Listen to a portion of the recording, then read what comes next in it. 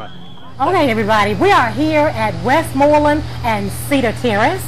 They were established as a neighborhood watch program in 1993. They have 35 members. The coordinator for Cedar Terrace in Westmoreland is Edith Wilson. But as many of you may know, the late Shirley Coles established this program, started it, got it developed, and got the people involved. So once again, we say thank you to Shirley Coles. She was just a fantastic person.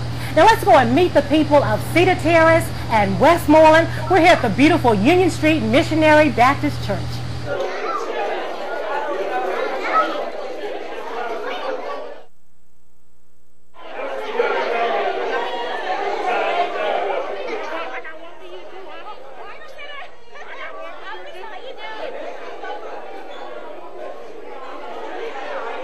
Okay, once again, a very special thank you to all the wonderful people of Cedar Terrace and Westmoreland. I mean, they were having a fantastic National Night Out, weren't they? Yeah. Everybody was so in sync and just having a wonderful time, gathered around eating. They said they were happy to be inside of the church and have some air conditioning rather than being in the park. So, so we thank them. Let's hear from the people of Cedar Terrace and Westmoreland.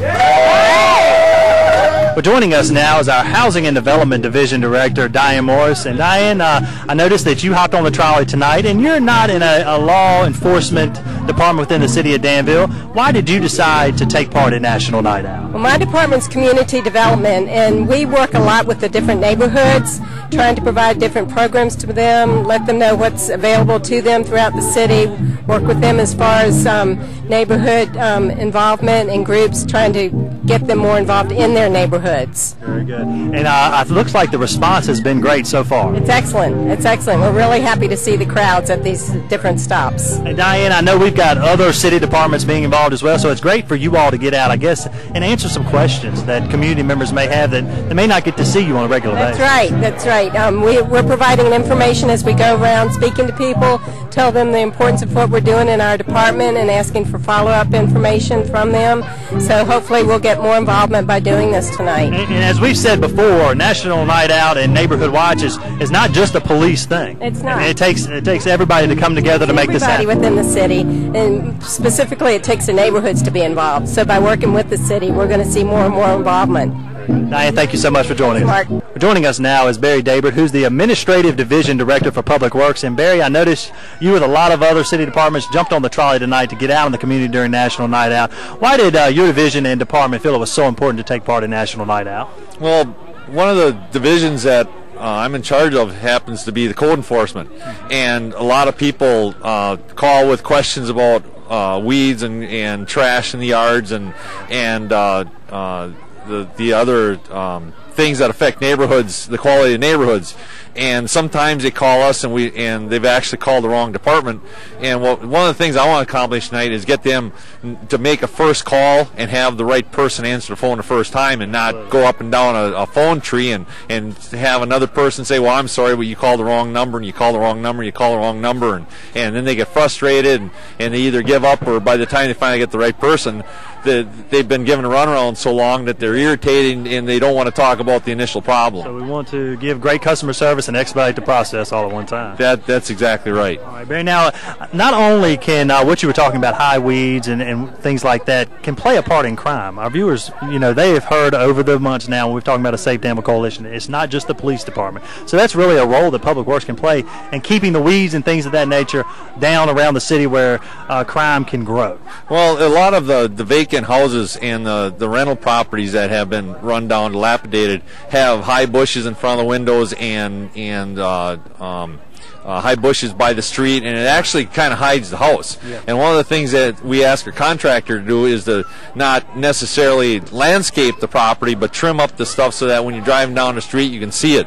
Plus it gives a little bit more for aesthetics. If the curb line shows or the sidewalk shows, it actually makes the neighborhood look a little bit better, even though the appearance of the houses may not be prime real estate. You still get the appearance that there's somebody taking care of it. Absolutely. Now, if our viewers have a question about the weeds in a yard, things of that nature, code enforcement, who do they need to call?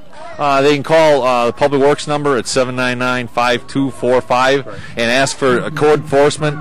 One of the first question they'll be asked is this a question for the north side of the river or the south side of the river? We have 2 inspectors, and that's where their lines are drawn, is one side of the river or the other. And then by answering that question, they'll get the proper person, and we'll try and give them an answer as quickly as possible to their question or complaint. Sounds good. Well, Barry, thank you so much for taking the time out to join us on this week's show, and also for getting Public Works involved in National Night Out. We appreciate it. Thank you. That's what we're here for, is to help the customers. Thanks, Barry.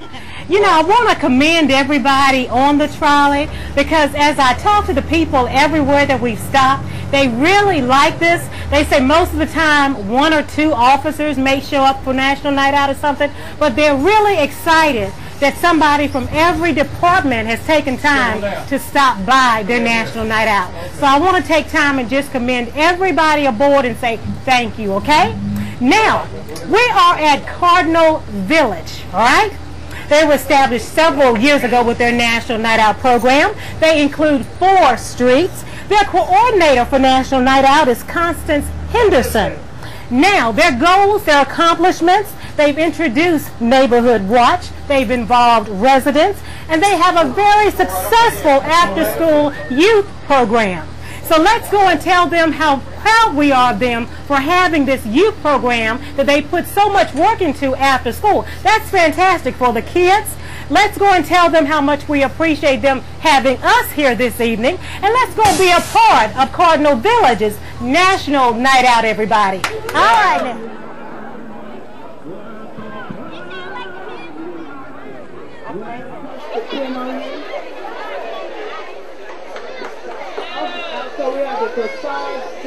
Well, we're now over at Cardinal Village with Gary Wasson, who's the Executive Director of the Housing Authority here. And Gary, looks like once again you all have one of the largest National Night Out parties happening right here in Cardinal Village. It seems like every year the numbers keep continuing to grow. Yeah, we do make it a big effort. There's a lot of volunteers that come together, and it is actually getting bigger every year. We've just this new pavilion is an addition this year, first thing, and got a new grill for people, and it's, I think, drawing them a little bit more out there for that. So, yeah, we try to make it a big production. Right. And talk about why it's so important. Not only the Housing Authority, but all neighborhoods throughout the city of Danville get involved in National Night Out and Neighborhood Watch. Well, it's important because people need to know their neighbors. If we're going to make a difference in our community and, you know, be more secure where we live, we need to know each other, kind of look out for each other. And that's what we try to work with our residents on, just really getting to know each other. Working with the community. We have several community watches, neighborhood watches, and that's what we just feel it's important that everybody gets to know each other. Right. Talk about the partnership with the Danville Police Department and working with Neighborhood Watch and the great partnership that you all have with the department. We have a really good relationship with the department. They're very responsive to us, willing to come out and talk to us at events that we put on, and also even resident council meetings. Right. They'll come out. We might only have a handful of folks, but they don't mind whether there's a handful or there's a big group. So we have a very good relationship with the police department, and I think they're a very key component. It's good for the people to see them in a little bit different light, too, sometimes, than just the authority figure. They come in and you get to meet them as real people. Right. Well, Gary, thank you so much for taking the time to join us tonight. It looks like another great event and a great job here tonight. Well, thank you very much. Right. Well, joining us now is Constance Henderson, who is with the Cardinal Village Tenant Association and really has organized these wonderful events over the year for National Night Out. And I guess she is really the epitome of what Neighborhood Watch can be in your community. As you see here tonight, we've got hundreds of people out here taking part in some great festivities. And Constance, I just want to congratulate you for putting on such a great party, I'll say, here in the community. Thank you. Thank you. It was my pleasure to do this. This is what I live for. I've been in public housing for the past 7 years, and I've actually did this kind of work from day one, even before I became president of our tenants association. This was my way of giving back to my community. Talk about the importance. I see all these youngsters here tonight, from infants all the way up to 15, 16 teenagers, and then older adults as well. Why is it so important that we come together as a neighborhood, not only at an event like this, but throughout the year, just to get to know your neighbor? Well, one thing, we try to teach our residents that it takes an entire village to raise these children. One person can't do it, by themselves. So we're asking our neighbors, look out for that child next door. Look out for that older resident next door. Our children do a lot of things, and I'm teaching them not to always have their hand out, to give back. Right. And the Lord truly is blessing our program and blessing them. And it is continuing to grow year after year. What I'd like you to do is talk to our viewers at home, because we're trying to kickstart these neighborhood watch programs. We've got about 22 in the community now, and I know you work closely with Corporal T.B. Scares with the Danville Police Department, but this has really been a success story, and we really want to see these grow throughout the community. So what have you done to make this such a successful neighborhood watch program here in Cardinal Village? Well, when I first moved over here, I started out with teenagers. I felt that if I could take this group of teenagers, take them to various activities outside, take them to colleges, take them to museums to see other things, that hopefully would enhance their life. Everything that I had learned and went through in my life, I wanted them to have an opportunity. And many of them have gone on to college because of that effort, I truly feel. Secondly, we have a tutorial program. Sometimes we have so many children in our tutorial room that we have to turn kids away, which we hate to do that. But what we do, we help our children with homework from the time they get off the school bus. They don't even go home. They come straight to us. We help them with homework. And then we do a little program ourselves. We work on reading and math. We concentrate on that. Like Danville has a year-round school. We have a year-round tutorial within our community. And I would say that our percentage for success has been probably 97% this year, that maybe nobody failed. Well, Constance, I know your tutorial program could be a real model for all tutorial programs across the state of Virginia, because it has been very successful, and you're really reaching the youth at a real pivotal age in their life. So I want to thank you from the city of Danville. I know the individuals within all of our departments would echo my sentiments, stating that you've done a real great job here, and we appreciate all your hard work, and hopefully it continues to pay off for many generations to come. And I need to thank God for what He's allowed me to do, but I have some wonderful helpers. Right. I can't do this without the support of housing, from the support of Mr. Watson, our manager here in our complex, Ms. Jones. If I didn't have these people behind everything that I did, it wouldn't be a success. And because of them and the good Lord, we're able to make it. Well, Constance, thank you so much for joining us, and thanks for the great job you've done here at Cardinal. Thank you. Well, joining us now is the Fire Marshal for the City of Danville, no stranger to River City TV, Shelby Irvin, who hosts our Fire Watch monthly show here on River City TV. And Shelby, tell me a little bit why you all thought it was so important for the fire department to take part in National Night Out this year. Well, the fire department has been a part of National Night Out ever since the beginning. It started years ago, and it's a great opportunity for us to get out in the community more, as we try to do it any opportunity we can to get out in the community. But we feel we can get a close-up talk with all the neighbors together and hear their concerns and address the concerns that they have for here in the city of Danville. And I know you're passing out some literature to the people tonight. Yes, I have some Stay Fire Smart brochures that I'm giving to everybody, and I also have some Get a Grip fire safety, little grip things to get open jars and lids and things like that. Very good. Well, Shelby, thank you so much for taking the time to join us on this week's show, but also thanks for allowing the fire department to be a part of National Night Out of the Year. We revamped it this year, and I think it's been a real success. Is that the feedback you've gotten so far? Certainly. The people have just been embracing us. As soon as we get off the bus, they want to come up, they want to talk to us, they have questions, and it's been a really good day. Well, Shelby, thank you so much for joining us. Thank you.